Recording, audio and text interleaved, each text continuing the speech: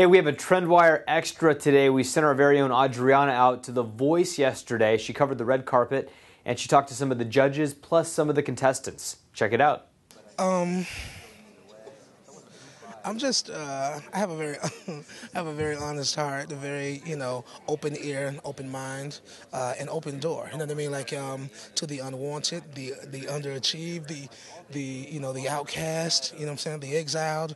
You know what I mean? Like, I kind of take them in. You know what I'm saying? Like, because I feel like music is a civil service, and so like my music is passion for the people by the people. You know what I'm saying? And so like I'm meeting them where they are because I still consider myself the people, and I'm working class artist at the end of the day. High five to that. Okay.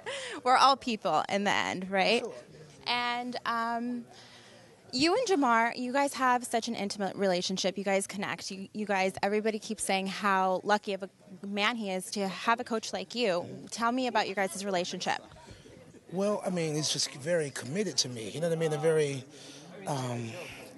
very genuine and trusting toward me. And it's just so, like affectionate for two adult men. You know what I mean? Like to really be able to bond and confide in each other. You know what I mean? And, of course, it stems from something, professional. You know what I mean? And trying to kind of get to know each other so we can make the best decisions to win, But ultimately, you know what I'm saying? Like, it's something very, very personal that you discover, Okay. And One more. it's really this instant gratification because, like, I felt him. I felt, a common thread that connecting us, with my back turned in the blind audition. So I've loved him. He had me at hello. Yesterday, I interviewed you, and you were so excited. Tell me how you're feeling today and what emotions you're feeling. Just everything. It's so crazy, but I'm feeling centered, weirdly. Like, I've gone through a whole bunch of emotions in the past 5 minutes, but right now I'm feeling centered.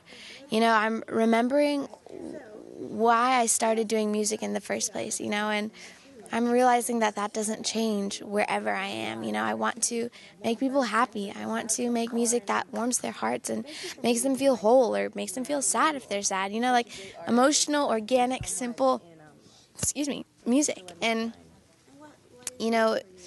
I'm not a big singer. I'm not, huge in that sense that I can belt out notes from here to there, but I can make music that is, in line with what I want to do as a life goal. I want to make people happy, and my music can do that because it's full of emotion. It's just emotion, I don't have any special skills. I haven't, been training or something, I just sing what I feel, and I think it translates to people, and that doesn't change because I'm not on a show anymore.